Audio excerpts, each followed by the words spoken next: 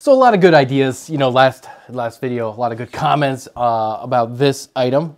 One of the most pronounced or most common thing people said was the concern of this thing not being linear. The higher the door goes, the harder it is for the fan to move the door, which doesn't mean this thing is unusable, but it does mean that as the fans start to produce more and more static pressure, it might get harder to tell the difference between the two just because the movement up top is so small. So we'll put this aside for the time being. It'll go back to the drawing board. I think I might go with something more standard, but when I do figure something out, I will let you know so we can take judgment on it.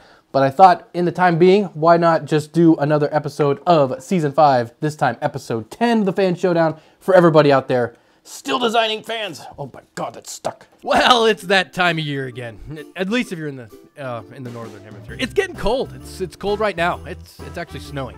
Going outside is a no-go. So I can't think of a better time to bust out your phone and jump into Raid Shadow Legends. It's kind of amazing to me as somebody that grew up playing something like Mario Smash Bros. That you can have a game with this good of graphics, with this much content, just on your phone. Raid Shadow Legends is available on both mobile and PC with millions of players and over 80 million downloads. Sir Nicholas is a powerful HP-based champion. He's a Void Legendary champion, so this means that he's already at the top of his tier. His skill multipliers let him hit hard while his secondary skills place valuable shields based on the damage dealt. Whirlim Frost King is another great Void Legendary champion. Whirlim Frost King is great for early to mid-game players in need of someone to help in the arena. Oh, and it's completely free.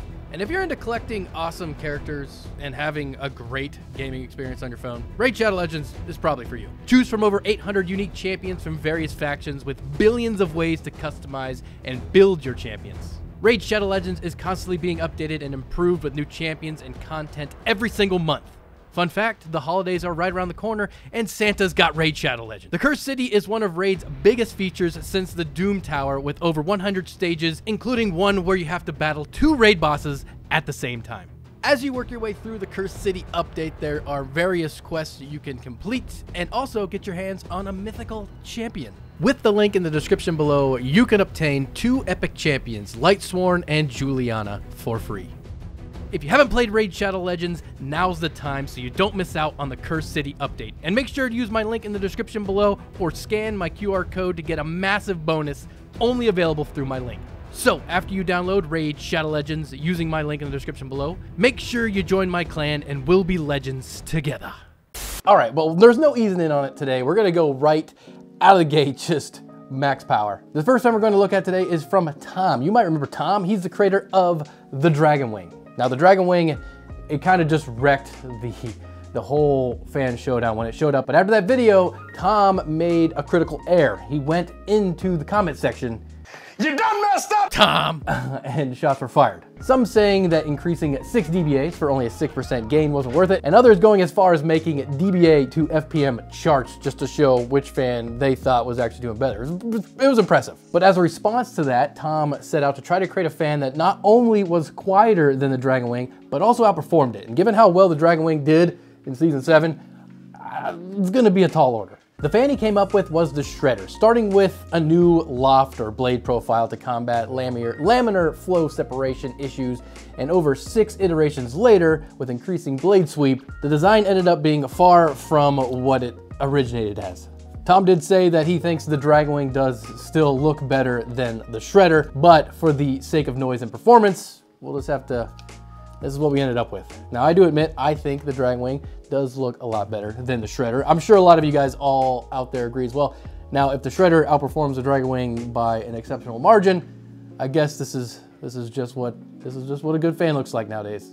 We'll have to wait and see. Next up, we have Eric and his fan, Razorwind. Eric said the name for his fan comes from the weapon in the game, or the N64 game, Turok 2 Seeds of Evil. Now, I never played Turok 2 Seeds of Evil. I didn't have an N64 back then. I do remember playing Turok on somebody else's game, and I thought it was super fun, but I don't remember this game or this weapon, but if you do, you probably recognize this fan. Eric says he's self-taught in Fusion 360 and has been developing this fan for some time. He says a few years now, and that's a lot. Now the fan has gone through a number of iterations, and as things were tweaked, the final production fan or product of this fan is the Razorwind, you know, which actually looks pretty darn good for your first ever 3D fan design. Eric said the main goal of this fan was to keep it light and the blade sharp, and we'll have to see how well that translates into performance. Now, don't you love it when an email starts like this? My name is blank. I bet you won't know how to pronounce it. Rude. I can pronounce anything now that we have AI text-to-speech models. Ferritin. I'm pretty sure it's Ferritin. The robot told me Ferritin, so if it's wrong, it's the robot's fault. But, you know, if Ferritin's not how you pronounce it, it's gonna be embarrassing. Ferritin's fan is called Smoother. Now, Ferritin, other than saying his name was super hard to pronounce, didn't really give me much information about this fan. He just kind of said it to me. The only thing I can gain, based on the title of the email, which said my first fan, is this is either the first fan he ever sent to me or the first fan he ever designed or both. So that's all we gotta go on. That's it. I mean, it looks good, but mystery. Ferritin. Now this last one I like, not because I think it's gonna do good. I kind of think it's gonna do horrible, but I love the idea. I love what it's designed from, and I hope you all enjoyed as well. But before I tell you what it's called, which will give away what it's designed after, I'm gonna let you try to guess. This fan was designed by Michael, and it looks like what it is. Maybe you know what that is. It'll probably help you if I give you a section view of this thing. This, in fact, is another bladeless design called the Hurricane. The internal sections of the fan are kind of like the rain bands of a hurricane. The hub's like the eye. The smooth top is like that dense cirrus overcast layer above the hurricane.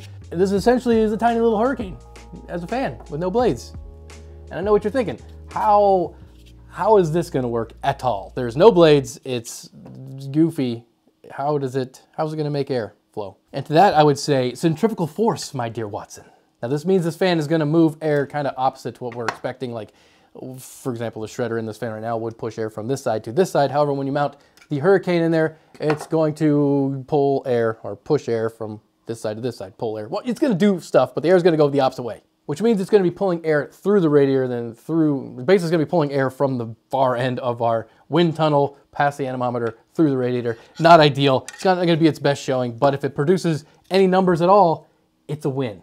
We'll have to keep an eye on it on the smoke test to see if it even works, but before that, let's have a listen. The Smoother came in around 48.4 dBA. The Hurricane came in around 47. The Razor Wind came in around 47.9. And the Shredder came in at 47.5.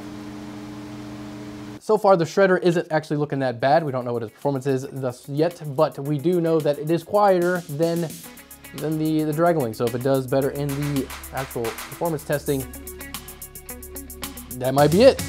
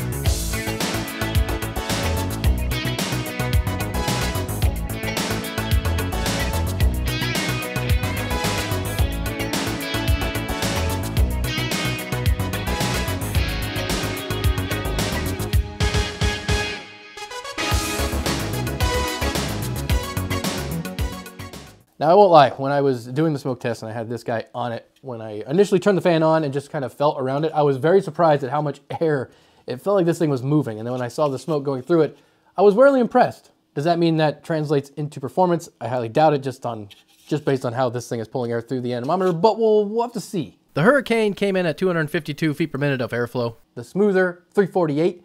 The Razor Wind, 410. And the Shredder, 479. Placing the Shredder in first place, the Razor Wind in second, the Hurricane in third, and Smoother in fourth. And overall, they finished 6th, 19th, 39th, and 40th. Now, I have a question for you. Do you think this is cool? Yes, that's a rhetorical question. But I do have a real question. If you had two fans to choose from, the Shredder and the Dragon Wing, which we think looks cooler, this one's quieter, that one performs better, what do you choose? You have two fan choices, quieter but not as good, louder, a little bit better, in your new PC case, are you going Shredder or are you going with Dragon Wing? I'd be interested to know what the most common answer to that question is in the comment section down below. Now, if you want to get in on the Fan Showdown, make sure to go into the description again and check out all the links I have down there. There's dimensions for the critical dimensions you need to hit for the fan model. There's information on where to send it. Essentially, I need you to send a .stp or .stl file to thefanshowdown@gmail.com. I will print them out. I will test them for you, and we'll have a good time. Till next time. Oh, and don't forget to check out Raid Shadow Legends. Thank you for sponsoring today's video.